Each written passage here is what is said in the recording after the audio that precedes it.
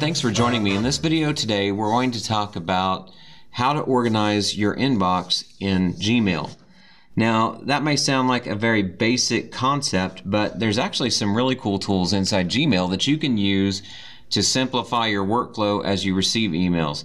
I know a lot of people subscribe to different newsletters or forums or social media, and then they end up regretting it later because it just floods their inbox. So using some of the organizational tips that we're going to provide today will help make your life a little bit easier. Now, the first thing that you'll want to do is obviously go to mail.google.com and log into your Gmail account. And once you're there, at the top right, go to the settings menu and click on Configure Inbox. Now, what this does is it allows you, if you choose to do so, it allows you to sort your inbox into your primary inbox, a social inbox, which will be for social media, anything that you might get from Google+, Twitter, or Facebook, promotions, which would be for any offers that you get from stores that you sign up for, say for instance Staples or Best Buy. And then you can also do updates and forums. Now, forums specifically would be related to discussion boards and Google groups that you subscribe to. So if you choose to do any one of these, just make sure you check the ones that you want to use. And then also at the bottom, you have the option of putting starred messages in your primary inbox, making sure that they go into that primary sorting of your inbox. Once you have your settings the way you want them, click Save, and then you'll notice that the top of your box in Gmail has changed from one inbox to however many tabs you've chosen. In my case, I have a primary, and then I have a social, which has nothing in it right now because I have not used this address to subscribe to any social media, and then promotions for any stores that I subscribe to that send out promotional emails. Now, this does create a more simplified inbox. However, some people don't like that. So if you choose to change back, all you have to do is go back to your settings menu, click on Configure Inbox, and then uncheck these boxes and save it back to the original settings that you had with one inbox for everything. Now, that's one option. The other option to help organize your life is by the use of labels. Now, you may notice that there are no specific folders necessarily in Gmail. That's because Gmail does not operate on folders. What they do is they allow you to sort by labels. The difference is that with folders, in an email client that uses folders, when you assign an email that has come into you, say for instance from your principal, and you have a folder called Principal, once you move that email to that folder, that's where it resides, and it's no longer in your inbox. With labels, labels give you the benefit of applying multiple labels to an email. Let me give you an example. Let's say, for instance, with this email here, this is from one of our librarians. So if I go to the top of my screen and click on the labels icon, I can add any one of my inbox labels to it, or I can create a new label. And let's say I create one called Library, and it has automatically been assigned to this email. So now it's in my inbox, but it's also categorized as Library, and I might want to label it, let's say I want to add Google as a label as well. Now, what you're going to notice is that as I've done this, it's added the labels to this email, and the labels are also listed over here in my menu at the left. I have a Library label and a Google label. So if I look in my inbox, here is that email, but if I look in the Google label, it shows up there as well, and in the Library section. So what this means is that you can apply multiple labels to an email, meaning that it can reside in multiple places. In actuality, Gmail has made it so that you can apply up to 5,000 labels to any one message in your inbox. And that's a little outlandish, I'm sure, to you, but it's possible. So you never know. You might get to that point where you have to have 5,000 labels.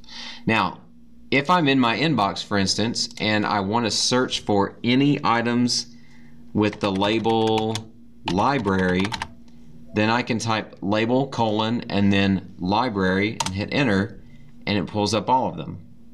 So this makes searching your inbox a lot easier as well. So that's just a quick rundown on labels. You can actually organize your labels a little bit further if you go up to your settings icon and choose settings. And in this section we will address some of these items later on in future videos, but you'll notice across the top you have a setting for labels. From this section you can actually choose to show or hide any of the items over here in your left-hand menu just by simply clicking on them. If you look at the labels that I've created recently, Google and Library, I can choose to show, which they're currently showing in my menu at the left. I can hide them if I no longer want them but I would like to use them later. Or if I click show if unread, that means that that label will only show up if I have unread items in that labeled category, which is very handy because if you always have them up, it can go easily unnoticed. But if they only pop up when you have unread items, such as the inbox here has one unread item, then it will possibly grab your attention. You can also go out to the far right and you can remove any labels. That does not actually remove the email from your inbox. It just removes the labeling of Google, for instance, or Library that I've created. It removes those labels from the email and it takes them out of my menu at the left.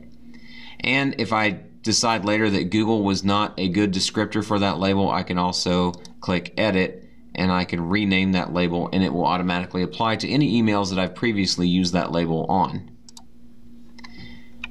Okay, so that's a quick rundown on labels. Let's go back to our inbox and let's talk about starring items. Now let's say, for instance, I have this message about a Google meeting and I want to make this an item that is starred or it's a favorite item so I can refer to it later. This is similar to a label, but it's a little bit different. If you'll notice, next to the reply button we have a small star. Now it's washed out, it's actually not been activated, but if I click on it, this email has now been starred as a favorite email that I want to refer to later. And if I look over in my inbox here, I can see that it now has a yellow star applied to it. If I click on my starred menu, I can see that it has been added to the starred menu as well. So this is similar to a label, but it's without actually applying it to a specific category. You can actually set up stars or symbols for your starred menu that may mean multiple things to you. For instance, if I go over to my settings menu and click on settings, I'm going to stay in this general settings menu, but I'm going to scroll down a little bit and you'll notice that there is a section here on stars.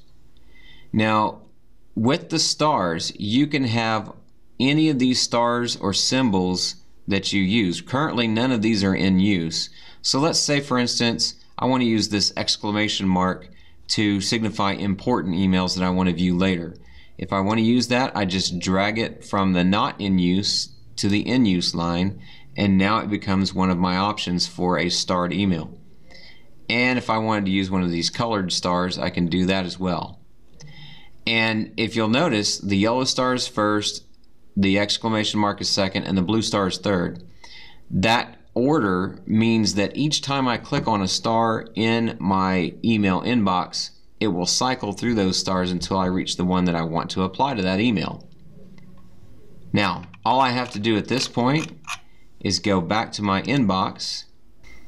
It says my changes have not been saved, so I'm going to click cancel, and this is a good point. Many of the settings that you apply to your email inbox you must save, so make sure that you scroll to the bottom of the page and click Save Changes so that they apply to your inbox. Now if I go back to one of my emails, and let's say for instance I want to reapply a star to this one, each time I click the star it cycles through those options. And let's say I don't want this to be a yellow star, I want it to be an exclamation mark, which to me would mean important. Now it's been applied. If I go back to my inbox, I can see that it's got an exclamation mark, and if I look in my starred menu, it shows up that way as well. So one of the differences between labels like Library and Google that I have right here is that with starred you can have multiple symbols in that one category applied to emails. So I could be in the starred menu, but I have several emails. Let's look at this one for instance. I'll apply a yellow star to that one, or you can do it from your inbox, and I'll apply a blue star to these and a yellow to that one. So now if I look in my starred menu, they all show up there. So keep in mind with this, you could have items that are starred, but that also have labels for each of your categories, and that allows you to search them in several different ways. The last thing I want to cover in this section is about conversation view. You can actually set up your emails so that when you reply or forward or respond to emails, they show up as a conversation thread as opposed to separate emails. Some people like this, some people do not. So let me show you what I mean. Currently, I have this message in my inbox that says, "Did you get this?" I was testing out my email and sharing it with another email address that I have. And you'll notice that in the recipients box, it shows that there are two people in this email conversation. That's because I have my email set up as conversation view. So if I open this email, I can see the original post. It says checking. The response to this is yes, I received it. And if I click reply down here, I can say glad to know that and hit send. And so that will be sent back to the other email address that I have. And if I go back to my inbox, you can see that it shows up that there are 3 items in this conversation between these addresses. So that's what conversation view is about. Rather than have these be separate disjointed emails that I have to search my inbox for, it becomes one conversation, and each time somebody responds and I have an unread message in that thread, it promotes it to the top of my email inbox. Now, if you don't like this, you can actually go to the settings menu, click on settings, and in the general section there is a section called conversation view, and you can choose to turn conversation view off. If I do that at this time and scroll to the bottom and click save changes, then you'll notice that the whole thing about the conversation and how many messages were in that conversation is now missing, and the response from that other email address, the other person in this case, is also missing. So if I click on this, it just shows up as one email. Okay, so if you would like to see the conversation and be able to view it all at once each time you use it, I suggest you turn on conversation view. It does make things a little bit easier in my book. I'm going to turn that back on for myself and click save changes. Okay, well, that is a quick rundown. Later on in another video, we're going to talk about how to search your inbox, and stay tuned for that one. Thanks for joining me.